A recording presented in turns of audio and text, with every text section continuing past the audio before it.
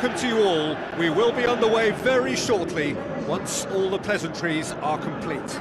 I'm Peter Drury, and here with me in the commentary box, I'm glad to report, is Jim Beglin. Thanks, Peter. Hello, everybody. Ready to see what unfolds in this one now. There's the whistle, and here we go. Who do you, Jim, see making a difference here? Well, this one is pretty easy. It's got to be Aguero. How do you contain someone with the speed of movement, technical strength and finishing ability that he possesses? All I'm saying is that I'm glad it's not me trying to stop him. Yeah, the easiest way to make a difference is to score, so no argument there. Loose ball, who's going to get there? Wijnaldum.